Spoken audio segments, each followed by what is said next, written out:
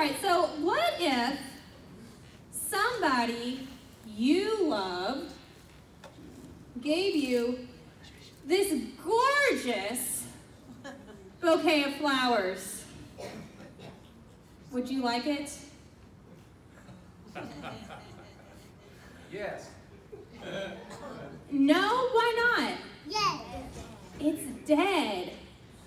Why is it dead? Because they're old? They're died. They're died.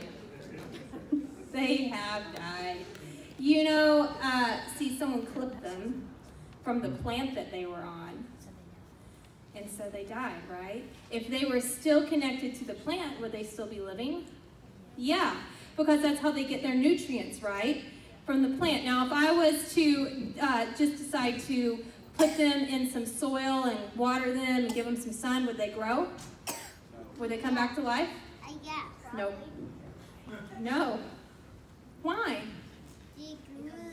Because it's already dead, and because it doesn't get doesn't get its nutrients from by itself. It gets its nutrients from the plant that it's connected to, the plant that has the roots that are dug deep. I don't think they're angry. Yes.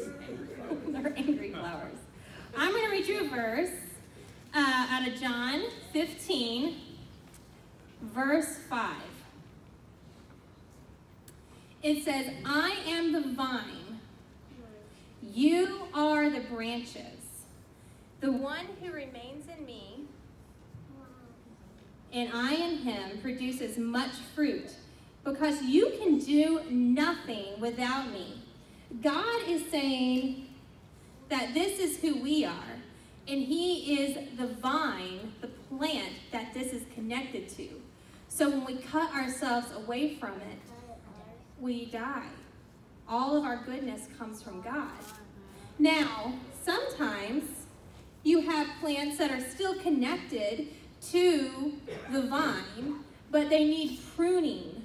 Do you know what that means? Yeah.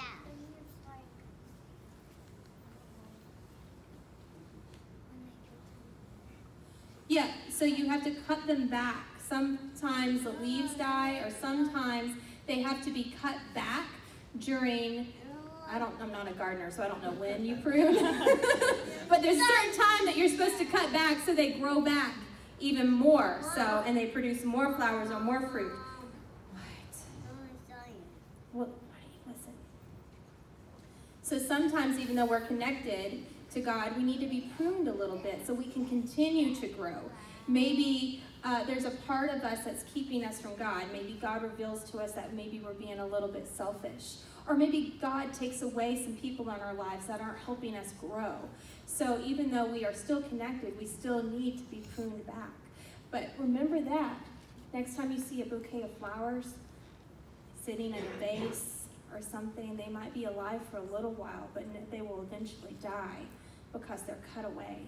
And when you cut yourself away from God, it's hurting you. Yes.